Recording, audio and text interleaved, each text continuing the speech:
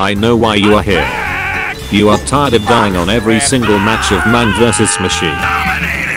You are tired of getting out of ammo.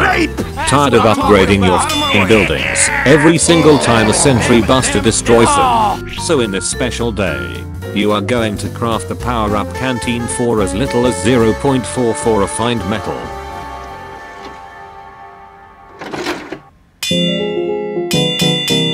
Hello mates. I'm glad you are here in this very special day, cause today, we are going to craft the best item in TF2, most useful, and you will save a lot of money by crafting this.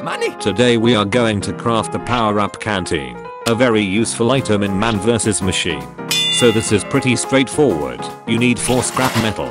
I will show you how to smelt your weapons, turning them into scrap metal. I know you have at least 6 weapons to do it, and if you don't, just keep playing TF2, 5 hours a day to get weapon drops. Now go! So in this case I'm going to turn these pyro weapons into scrap metal. You need 2 weapons from the same class to do it, or it will not work. Now let's use these 2 soldier weapons. Now you get the point. Do the same with 4 weapons more, to get a total of 4 scrap metals. So after you craft your 4 scrap metals, you need to go to crafting. Select the special tab, and now put your scrap metal. It is important to use craftable scrap metal. First put 1 scrap metal here. It is important to do it in this way. Now the second one here. On the 3rd slot the 3rd one. Finally on the last slot select the last scrap metal. Otherwise you will not craft your item. After adding your 4 scrap metal, check that everything is in the correct place.